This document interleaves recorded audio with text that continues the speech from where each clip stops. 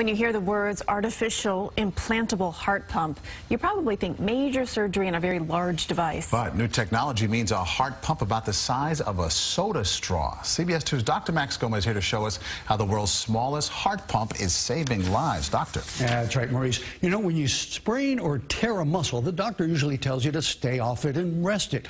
But you can't rest your heart muscle after a heart attack. Or can you? With a pump so tiny it can be threaded into your heart through your veins. Looking at 54-year-old Daniel Kim, you'd never think heart patient. Normal weight and blood pressure, went to the gym. Go 3 times a week.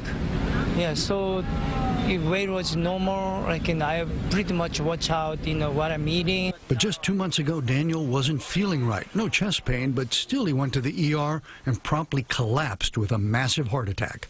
After that, I don't remember anything.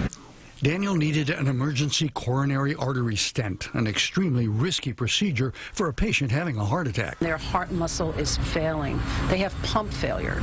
They are short of breath. They can't breathe. Their oxygen levels are low. And we are going to attempt to open a closed vessel.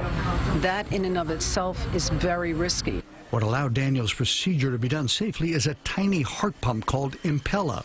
Despite their size, each can pump nearly a gallon of blood per minute, enough to turn a beaker of water into a fountain. Dr. Vladimir Znamensky used the Impella to protect Daniel's heart during the stenting procedure and then left it in for 2 days.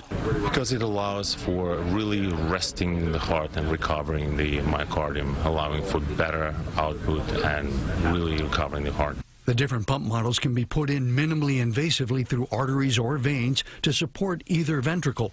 Once in the heart, the Impella draws blood from the ventricle and pumps it to the lungs or body with a tiny corkscrew, spinning it up to 50,000 RPM. Daniel doesn't remember any of that, only that Right now, I'm really good. Now, the idea behind leaving the pump in for days in a heart shock patient is to give the heart a rest, allowing natural healing to take place. The device lets doctors treat and save some of the very sickest heart patients, some that otherwise would really have not a lot of options. That's phenomenal. Amazing. 50,000 RPM that little thing is spinning around. Wow. Pretty amazing. Yes. Thank you, Dr. Max.